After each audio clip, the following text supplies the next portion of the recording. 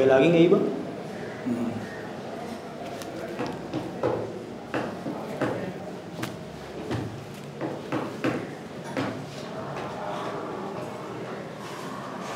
So sorry, I'm late.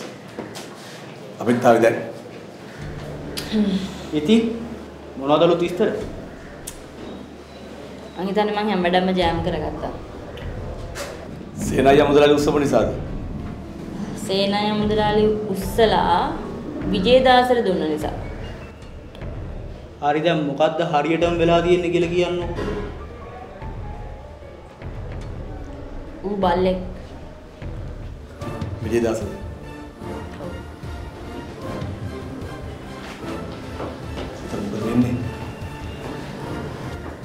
ටවුමම හැලවිලා තියෙන්නේ.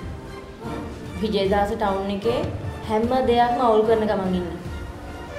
ඒකේ මට තේරුන්නේ. ඊයේ රෑ වෙද්දී ටවුන් එකේ තිබ්බ මාළු ලෑලි, එළවලු ලෑලි සේරම ටික කුඩේ කුඩු. අද උදේ වෙද්දී උගේම වියතමින් හදපු පොඩි පෙට්ටි කඩවල අරුන් වැඩ. ඒතකොට දැන් මේ මිනිස්සු විකුණන්න ඕනේ විජේදාසට ඕන දේවල්. ඔව්. එතකොට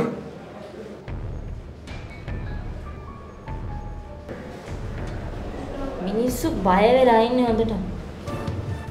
හරි දැන් මොකද්ද කියන්නේ? අපි මිනිහා වල්ලමුද? නෑ. ඇයි? සාක්ෂි දෙන්න එකෙක්වත් එන්නේ නැති වෙයි.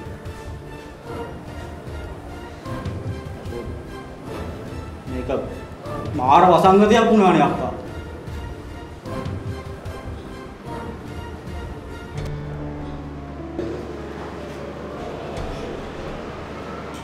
මට වැඩේ වැරදුනා.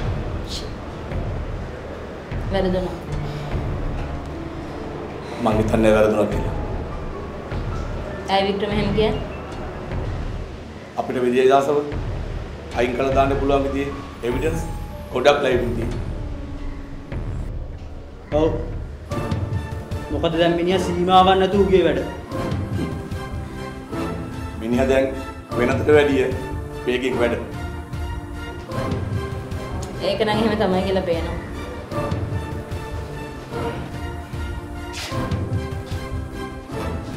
විජේදාසට විරුද්ධව සාක්ෂි දෙන්න එක මිනිහෙක්වත් ඉදිරිපත් නොවුනට හොඳම සාක්ෂියක් විදිහට රාජිනොත් දීපාලි සමරසේකර ඉන්නවා අපිට. වික්‍රම කියන්නේ මම දැන් එළියට එන්න ඕන කාලේ කියලාද? වික්‍රම විතරක් නෙමෙයි මැඩ.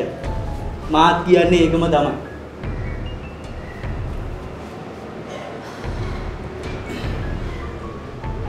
අපි බලමු.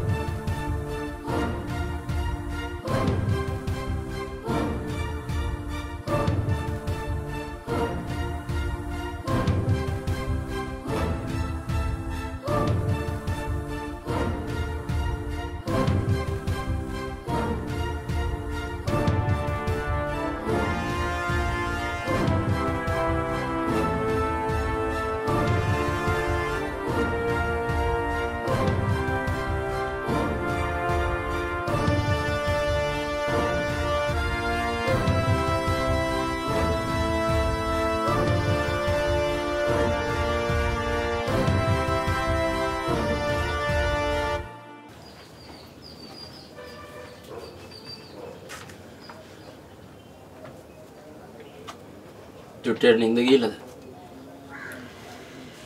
ඒකිට දවස් තිස්සම නටලා හොඳටම නිින්ද ගියේ. එයාට ඉක්මනට නිින්ද ගියා. අපිට ඊට ඉඳලා රස්සාව කරන්න වෙනවා ගංගු. මාත් ඒක තමයි මේ කල්පනා කරේ. නැත්තම් ආමතේ මැරෙන්න තමයි බං වෙන්නේ. අර ලිපේ තිබ්බේ අන්තිම හාල්හුණ්ඩුව. අම්මේ මොකද? හෙටට අවුමට ගියාම ආයෙත්තර මිනිස්සු වෙයිද? මොන මිනිස්සුද? අර සේනය මුදලාලිගේ මිනිස්සු. තාත්තට ගෙදර ඇවිල්ලත් ගැහුවේ. ආයෙ එහෙම වුණොත් නම් තාත්තා කුටි කන්න එපා. එතකොට තාත්තා මොනවද කරන්න ඕනි සුද්ධි? තාත්තා දුවන්න. මම උඹලා දාලා කොහේ කියලා දුවන්න සුද්ධි? අපිව දාලා හරි කමන්නේ. තාත්තා දුවන්න. නේද අම්මේ? ඒකනේ. තාත්තට ගහද්දී අපිට ගැහුවේ නැති වුණත් රිදෙනවා. හරි සුද්ධි. ඔබ දැන් ඵලයන්ක පැදුරට. නිදාගනින් මම අම්මා.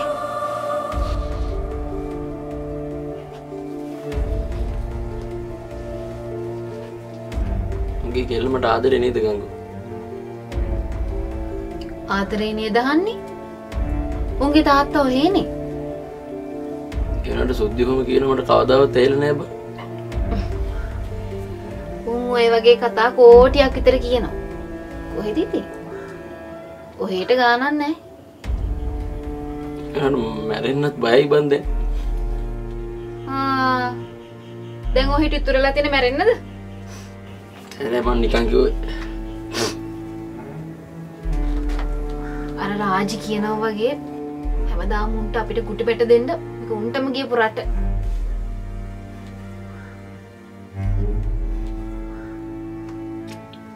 මට මොනවද බං කරන්න පුළුවන්? කරන්න පුළුවන් දේවල් කොහොමද දෙයියනේ කරන්නේ? ඇයි? ඔබ විජේදාසට ඔගේ ගෝලයන්ට විරුද්ධව මොනා කරන්නද? හිතේ තියෙන දේවල් නම් කොච්චරත් හිතට නේවා කර කර ඉන්න පුළුවන් කාලයක් නෙමෙයි ගංගෝ. මොනවා හරි කරලා කමන්නේ ජීවිතේ ගෙට ගහගන්න බලපන්. හොයත් ගින්ද නිදාගත්තා න ะ? මේ ඔබ අසනීප තත්ත්වෙ මාද? දැන් මට හොඳයි.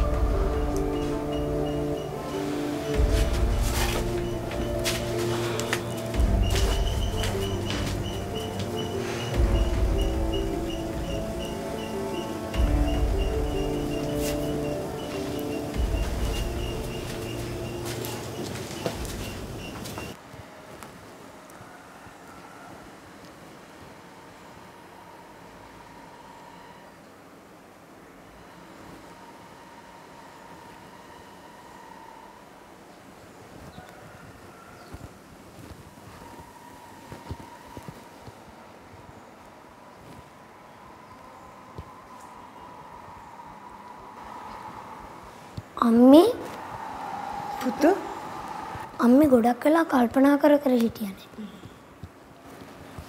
හෝම්වර්ක් ඉවරයිද? ඔව් ඉවරයි.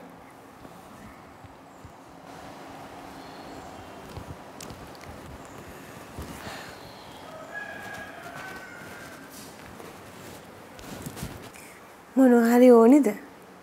මොකොත් එපා.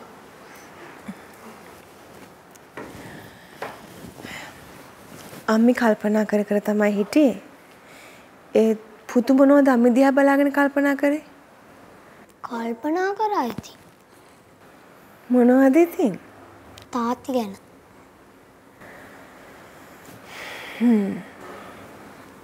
තාත්තිලා වෙනස් වෙන්න හොඳ නෑ නේද අම්මි? තාත්තිලා අම්මිලා කවුරුත් වෙනස් වෙන්න හොඳ නෑ පුතු. එතකොට ඒ වගේ දුක් විඳින්න දරුවෝ.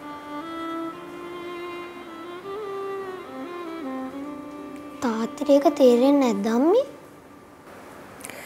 තාත්තිට තේරෙනව ඇති පුතු. එතකොට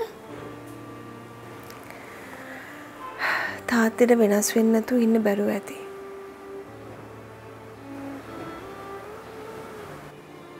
ඉතින් ඇයි පුතු හැම වෙලාවෙම යුනිවර්ස් එක ගැන කතා කරනවා නේද?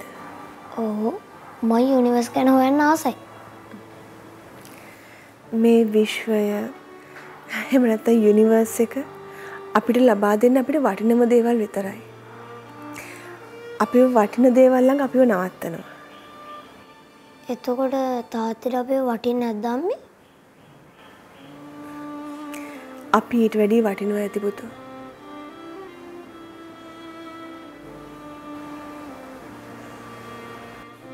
ඒ කියන්නේ? ඒ කියන්නේ අපි මේ ගැන ආයි පස්සේ කතා කරමු.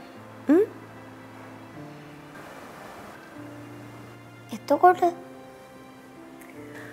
අපි දෙන්න දැන් කන්න මොනවා හරි හදමු. අම්මි කියලා දෙන්න මං තමයි චෙෆ්. ඕකේ මගේ චෙෆ්. අපි යමු දැන්.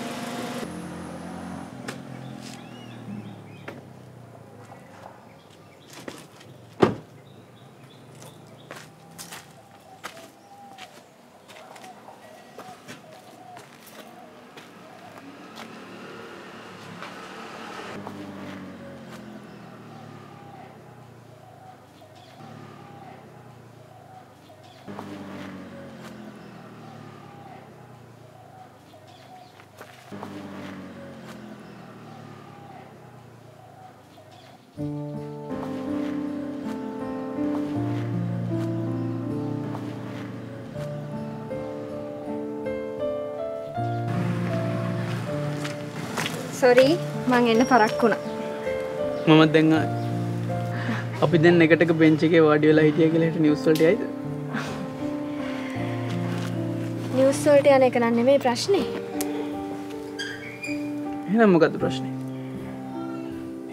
ප්‍රශ්නේ තමයි නෑ වගේ ජීවත් වෙන්න ඕන කෙනෙක් සැරින් සැරේ ඇවිල්ලා මතුවෙන්න ඕනේ නැති එක. ඒ මතුවෙලා සැරින් සැරේ ඕගොල්ලෝ අතරට එන එක. ඕගොල්ලෝ? ඔව්.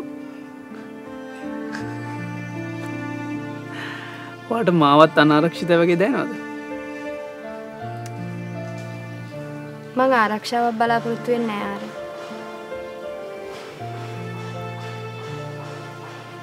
මුන් වලට කෝල්ස් කීයක් ගත්තද?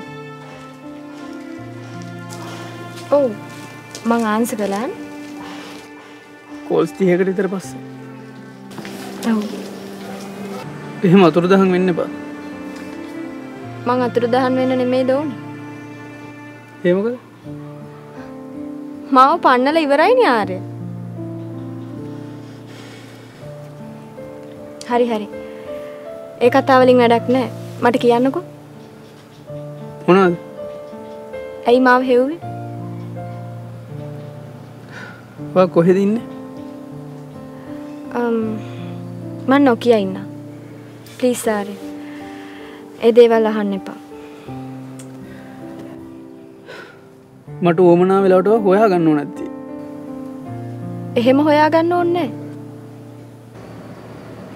එයි? ඕනේ නේ. එහෙම බෑ. මේ වෙලාව ඔයා හොයනවා. කවුද? තාත්තා. ඇයි? එයාට ඕනේ ඔයා. අදිති මං කියන දේ හොඳට අහගන්න. ඔයාගේ තාත්තට ඕනේ මාව මරලා ඉවරයක් කරන්න දාරේ? මොන විකාරයක්ද දාරේ? මොකක්ද මේ මිනිහට වෙලා තියෙන්නේ ආ? අනේ මට මගේ පාඩුවේ ඉන්න දෙන්න ආරේ. ප්ලීස්.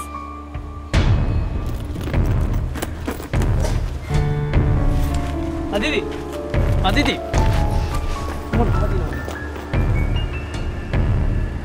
මං කියන්න ආපු දේ තාම කියලා ඉවර නැහැ. මං තමස මෙතන උස්සන් යන්න කලින් අතනින් ගිහින් වාඩි වෙනවා. මෙතන මිනිස්සු ඉන්නවා කියලා මම බල බල ඉන්නේ නැහැ. හරිද?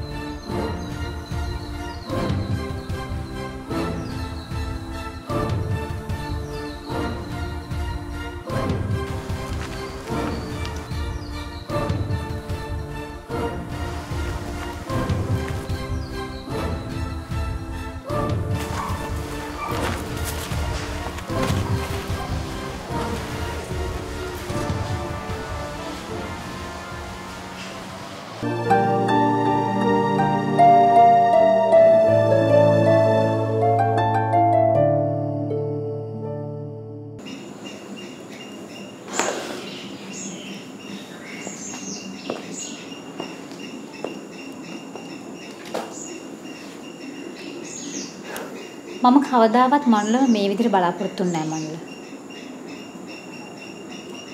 මොන විදියටද? හරියට තීරණයක් ගන්න බැරි දුර්වල මිනිස්සෙක් විදිහට. මම ඉන්න සිටුේෂන් එක අක්කා හොඳට විඳලා තියෙනවා. ඒ මොකද්ද? ඒක හරියට අක්කා පුතාවයි අයිවයි යෝකේ තියලා රාජරත්න ගෲප් එකට වැඩ කරනවා වගේ වැඩ.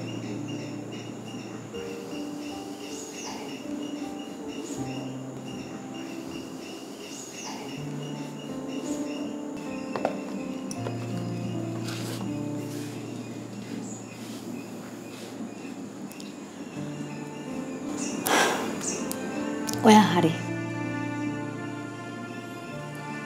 ඔයාගේ ජීවිතේ ඔයාට ඕනම වෙලාවක බිල්ලට දෙන්න ඔයා බය වෙන්නේ නැහැ අක්කා. ඔව්. මගේ අය බිල්ලට දෙන්න මට බෑ. මුළු ලෝකෙම මාව මෝඩ දුර්ලභ විදිහට දැක්කට කමක් නැහැ. හරි. දැන් මේ සේරම හරි මනුල. මට නොතේරෙන එක දෙයක් තියෙනවා ඒත්. මොකද්ද? ඇයි ඔයා මේ බිස්නස් අතාරින්න හදන්නේ? ඔයා කැම්පස් එකට අයින් වෙලා. මම බිස්නස් වලට කැමති නෑ අක්කා. අනික එතකොට මට තාත්තා කියන පදේට නටනට ඉන්න වෙන්නේ. ඒතර කැම්පස් එක? මට අදිති නැතුව මියුසික් කරන්න බෑ. මට තේරෙන්නේ නෑ මනුල්ල. මට තේරෙන්නේ නෑ අක්කා. හරි දැන් මට කියන්නකෝ ඔගේ අන්තිම තීරණය මොකද්ද කියලා. මං එන්නේ. ඔයා ඒ තීරණය ගන්න පුළුවන් තත්ත්වෙක නෙමෙයි දැන් ඉන්නේ මනුල්ල. වෙන්නේ නැති. ඒත් මට බෑ. මනුල්ල. මං වාගේ අක්කා කියන එක අමතක කරලා දාලා මිස රාජරත්න කෙනෙක් විතර දෙයක් කියන්නද? කියන්න අක්කා. මොකද්ද? ඔයා මේ බිස්නස් එක ඔයාගේ ජීවිතේ කරගන්න ඕනේ මනුල්ල. එහෙම නැත්තම් ලොකු අවුලක් වෙනවා. මොකක්ද අවුල? ඒ අවුල ඔයාට විතරක් නෙමෙයි. ආදිතිටත් බලපානවා. අර මේ වයසක මිනිස්සුන්ට මොකද්ද වෙලා තියෙන්නේ?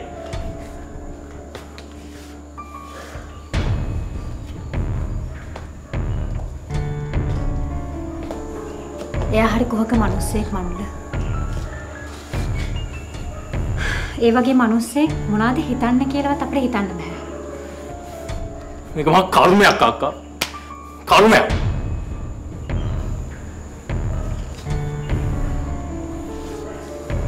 ඔයා කවදාවත් අතාරින්නේ නැහැ කියලා ළඟට ගත්ත දේවල් අතාරින්න එපා මනුල්ල. ඔයාට ජීවත් වෙන්නත් බැරි වෙයි.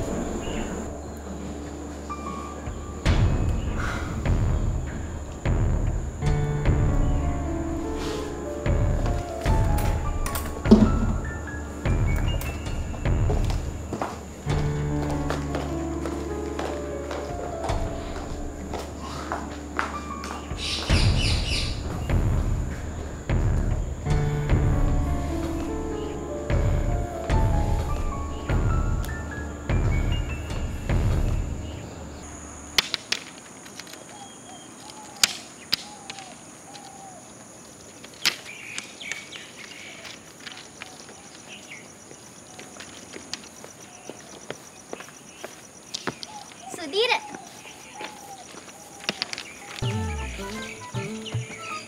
මේ මං තරහයි හැබැයි හරිද?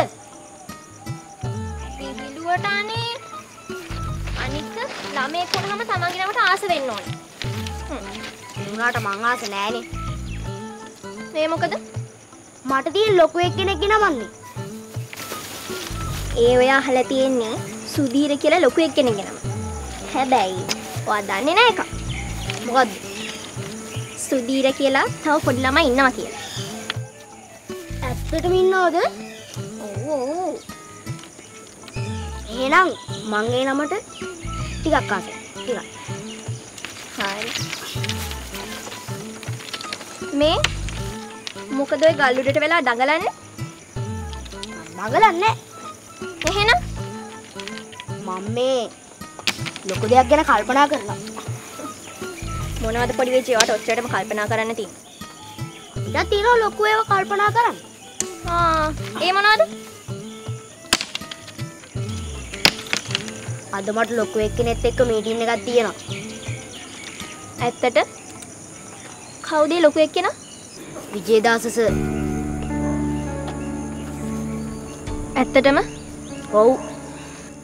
මට එන්න කියලා පණිවිඩයක් දුන්නා.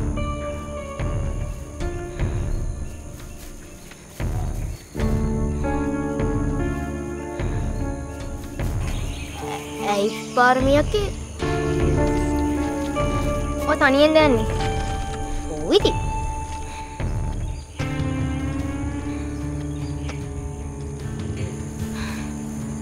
පොඩි විජේ මං කියන දේ අහනවා නේද? ඇයි එහෙම කියන්නේ?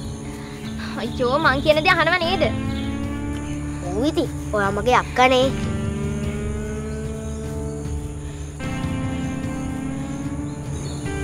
එහෙනම් හොඳට අහගන්න මගේ මල්ලේ. මොකද්ද?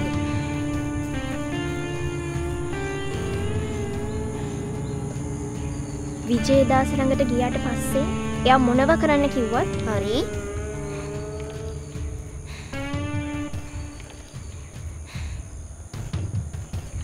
ඒ වැඩේ කරන්න කලින් රාජ්‍යයකට හරි චුයින්ගම්ට හරි කියන්න ඕනේ. තේරුණාද?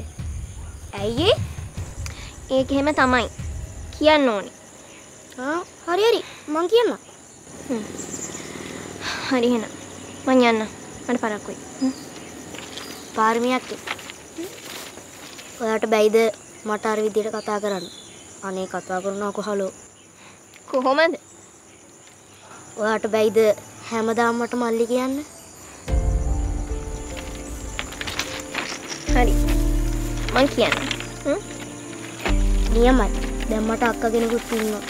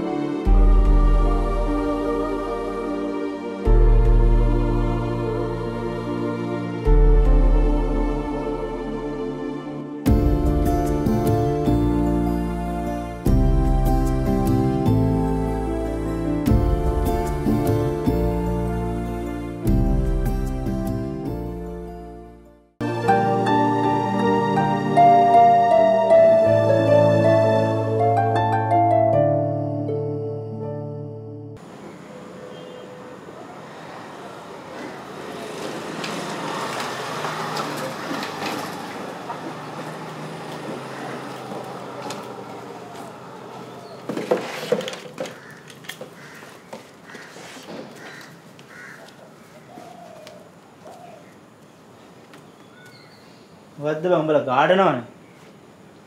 හරි හරි ඉතින් වෙලාවට ආවනේ බඩ ගාගෙන හරි. මුගේ කට වැඩි පැතුමා. ඇයිද මට එන්න කිව්වේ? අදිස්සිද? නෑ නෑ ඉතින් ජොබ් එකට ගියේ නැත්නම් ඉතින් සම්තිං එක මිසින්නේ. උඹේ සම්තින් එක වැඩි කරගන්න පුළුවන් දෙයක් ගැන කතා කරන්න තමයි එන්නේ කිව්වේ. මොකක්ද දන්නේ මේ වැඩේ නේ? අදිස්සි නේ. නෑ නෑ ඉතින් බලයි ඉතින් පැතුම අපිව විහිළුවට ගන්නවානේ. අදිස්සියම තමයි පැතුමා.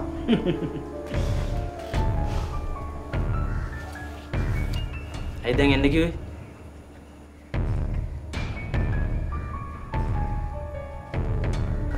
උඹගේ රස්සාවට අලුත් 50ක් දෙන්න තමයි එන්න කිව්වේ. ඒ කිව්වේ? හරි. උඹලා දැන් දවසකට සුද්ධ ලාභය කීයක් හම්බෙනවද? කොච්චර කරත් ඉතින් 1000යි තමයි. එහෙනම් අදින් පස්සේ උඹේ ලයිෆ් එක චේන්ජ් වෙනවා. ආ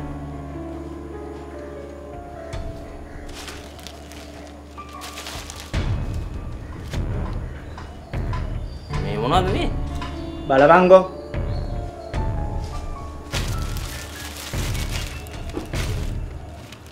ටොෆි? අස ටොපි. අද ඉඳන් මේ සුද්ධ ලාභය වැඩි වෙන්නේ 5 ගුණාකාරය.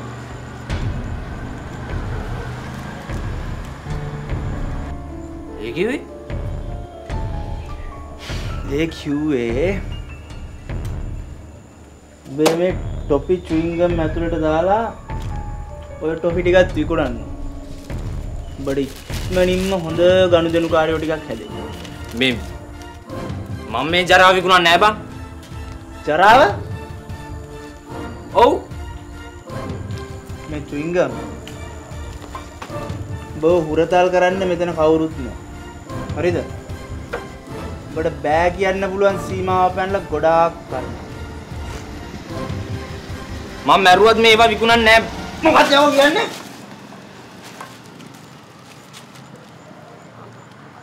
අනේ පැතුම අයියේ මම මේවා විකුණන්නේ නැහැ හලෝ.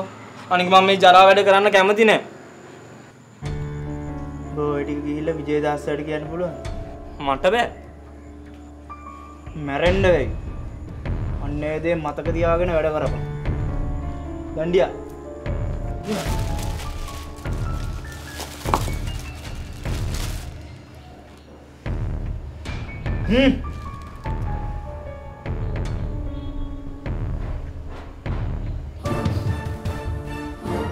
දැන් ඵලයන්.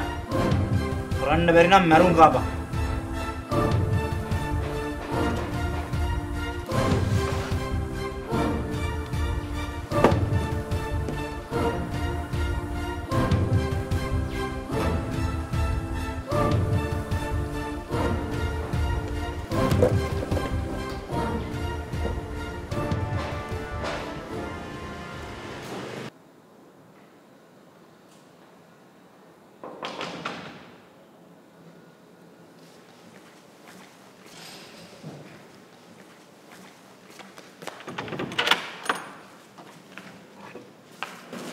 ඔන්න බණින්න එපා. ඔය කෝල් සාංශ කරන්න සෝමං ආවා. එන්නේ නැතු වෙන්න තිබ්බි. ඇයි? මගේ ලයිෆ් එකට බෙන්නෙන්න එපා නිත්‍යා. අනේ ඔහොම කියලා මගේ හිත රිද්දන්න එපා මනෝ අයියේ. ඇත්ත කතා කරලා හිත රිදෙන්න කරන්න දෙයක් නැහැ. ඔව් මට ආයෙත් නපුර වෙන්න හදන්නේ. මම කොහොමත් නපුර මිනිහෙක් තමයි. ඔයා ඔහොම කතා කරනවා නම් මං යන්නම්. හරි ඉතින්. යන්න.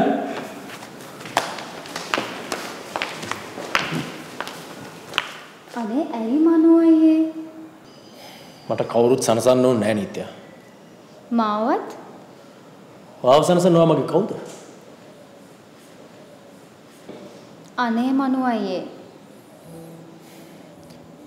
වෙලාවකට ඔයාට පිස්සු. ඇයි එහෙම කියන්නේ? ආයෙත් මගෙන් අවස්ථාවක් ඉල්ලන එක ලැජ්ජ නැති වැඩක්. ඔයා නිසා මට ගොඩක් දේවල් නැති වුණා. එපා වුණා. ඒ කාලේ මම පහු කරේ ගොඩක් අමාරුයි. තව අවස්ථාවක් ඉල්ලන්න බැරි තරම් මම නරක කෙනෙක් වුණා කියලා මම දන්නවා. එහෙනම් ආයෙත් එන්න හොඳ නැහැ කියලා දැනගෙන ඉන්න තිබ්බා. මාව එකගෙන ආවේ අංකල්. තාත්තට ඕන විදිහට නටන්න ගත්තොත් ඔයාටත් මට වගේම ජීවිතයක් නැති වෙයි නිත්‍යා. මං ආවේ ඔයාට ආදරේ නිසා මනෝලා අයියේ. ඔය කතාව මට ආයෙත් කියන්න එපා නිත්‍යා. අනේ මනෝ අයියේ. මගේ ජීවිතේ ආදරේ අනාගතේ මේ හැමදේම අතීත විතරයි. එයාලගේ හිටියත් නැතත්. කාලයත් එක්ක මිනිසුන්ට ඒ විදිහට ජීවත් වෙන්න බැරි වෙනවා. ඒ අනිත් මිනිස්සුන්ට මනුලට එහෙම නැහැ. ඔයා මහා අමුතු වෙලා. ඔව්. ඇයි එහෙම? ප්ලීස් දැන් මෙහෙන් යන්න. ඔයා තනියමනේ. ඔව්. මං තනියම ඉන්න කැමතියි. ඒක නම් බොරුවක්. අපි මෙහෙම කතා කරන එකෙන් එන්නේ මට ඔයාව තවත් කලකිරණ එක නිත්‍යා. අපිට ආයෙත් පටන් ගන්න පුළුවන් නේ. පටන් ගන්න දෙයක් ඉතුරුලා නැහැ. අනේ මනු අයියේ. ප්ලීස් මෙහෙන් යන්න. මට ආයෙත් ඔයාව මෙලකතරින් දකින්න ඕනේ නැහැ.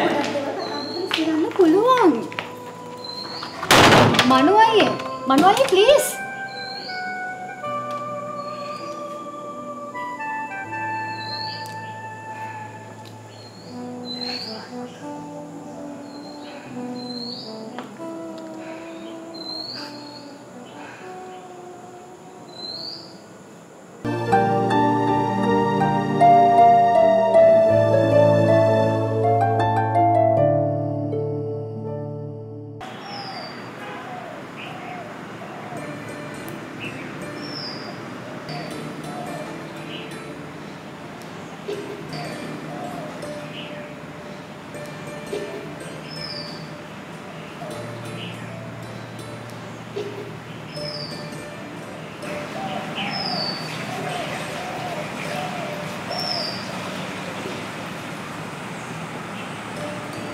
මන්නම් ආසම තාත්තේ බෝධිය නමන්න.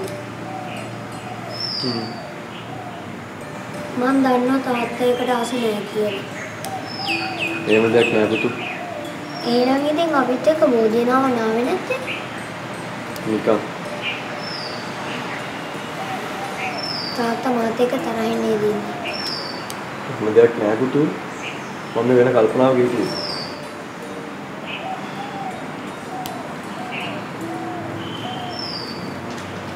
හිතට හරිම සැනසීමක් දැනෙනවා මම.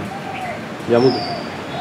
අනේ තාත්තේ මට ලොකු සාදු හම්බෙන්න ඕනේ. මට තා පරක්කු වෙනවනේ. පුතු ගිහලා ලොකු සාදු හම්බ වෙන්නකෝ. යන්න. අම්මා කියන්න. මයි පුතේ ටැක්සි එක යන්න. ඇත්තටම මොකද්ද වඩ වෙලා තියෙන්නේ සඳි? ඇයි? තේරෙන්නේම නැද්ද? මොකක්ද අමාල්ක? මම මේ කතා කරන්නේ රට යන වැඩේ ගැන. අපි ඒ ගැන කතා කළා නෑ අමාල්ක. දැන් ඒකට හැම දෙයක්ම ලැස්ති කරගෙනත් ඉවරයි. මම මේ අද පන්සල් ආවෙත් දෝනි අමතක කරන්න ඔළුව හදා ගන්න ඕනේ නේද? අමතක කරලා දාන්න ඕන දේවල් ඔළුවට තියන් හිටියාම තොම් වෙනවා. මොනවද අමාල්ක අමතක කරලා දාන්න ඕනේ? ආයිත් මට මේ දේවල් මතක් කරන්න තියන්න එපා. හරි අමාල්ක. මාස 9ක් බඩේ තියන් හදපු දරුවව මට කරන්න මට මැරෙන්න වෙනවා. සඳී මේ මගේ ජීවිතේ සැනසීම නැතිම වෙලා ගිහිල්ලා අමාල්ක. විකාර කරලා මගේ ඔළුව නරක් කරන්න එපා සඳී. ඔගොල්ලෝ ටැක්සි එකක් දාගෙන ඉන්න. මම වාගේ ඔළුව නරක් කරනවද අමාල්ක? ඔයාගේ වැඩ නිසා මම මගේ දේවල් තනියම කරගන්න එක වැරද්දක්ද? නෑ නෑ. මේ සේරම මගේ වැරද්ද.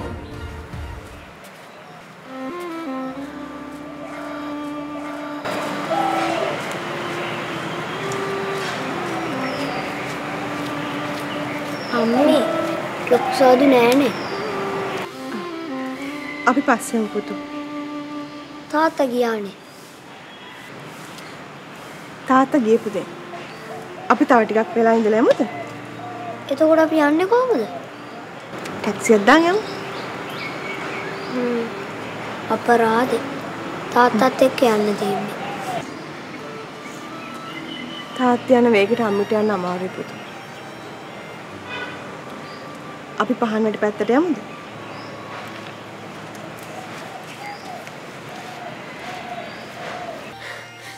අනේ අක්කේ. අද මට එම යාළුව දෙන්නටයි කරදරයක් වුණා. මොකද්ද? කවුද? අර පැතුමයි අර අනිත් මිනිහයි. මොකද කරේ? අපිට එහෙනම් මේ මිනිහයාට සල්ලි එන විදිය හිතන්නේ නැතුව මෙන්න මෙහෙනවා යන්න. හරි ගංගෝ මම මේ නිකන් කිව්වේ බං. ගංගෝ මේ අනේ මගේ චිත්‍රපට අම්මා මොකද්ද උඹේ කරේ? ඊට වඩා ලස්සන මට ආදරය කරන කෙනෙක් මම වෙනුවෙන් සෑහෙන කල් බලාගෙන ඉන්නවා.